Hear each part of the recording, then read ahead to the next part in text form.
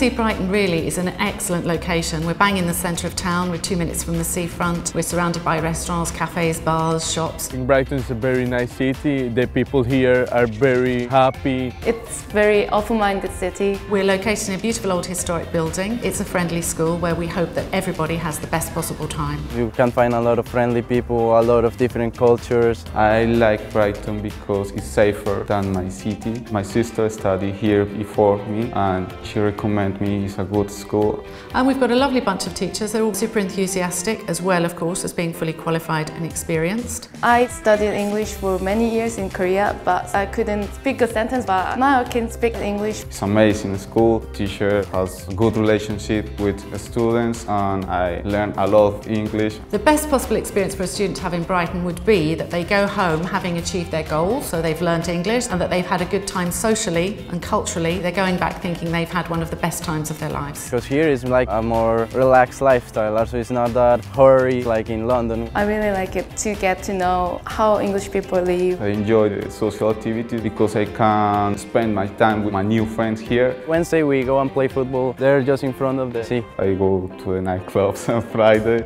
It's summer now and sometimes go to enjoy barbecue party. Brighton is in the southeast corner of the UK, which is the warmest in the summer, and we have the most hours of sunshine. Yeah, before coming here I was told I won't see the sunshine. I'm really impressed.